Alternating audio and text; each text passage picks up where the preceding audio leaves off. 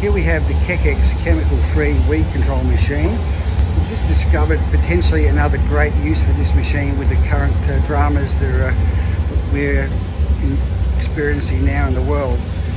This machine in front of us is from a hospital and has been working in various areas of the hospital, and is concerned that it's transferring germs from one part of the hospital to the other. Here we're giving it a treatment of steam and hot water with temperatures up to 130 degrees Celsius, which we've had assurances will kill all virus and bacteria. This potentially sees a whole heap of other applications, such as entryways to public areas, handrails, bus stops, playgrounds, anything I guess that has a regular human contact where bugs and spores might be transferred.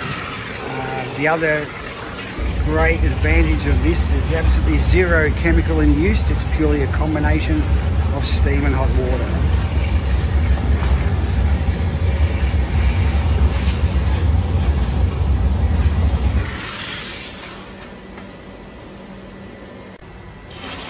We've now dismantled part of the machine, and where the brushes come in regular contact with the debris, the waste, and therefore the germs.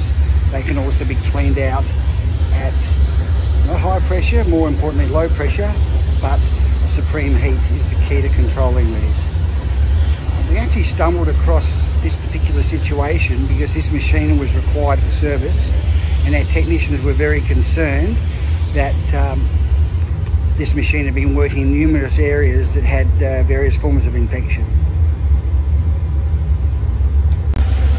The other key advantage of this over a standard hot water pressure system is the actual lack of pressure. With a normal cleaner, if this was a germs environment, this particular operator would be covered from head to toe in it. Here he's been cleaning a very dirty machine and clean as a whistle.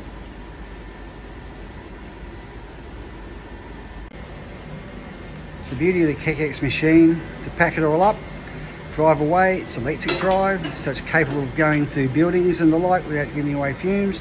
It also is narrow enough to fit through a standard doorway.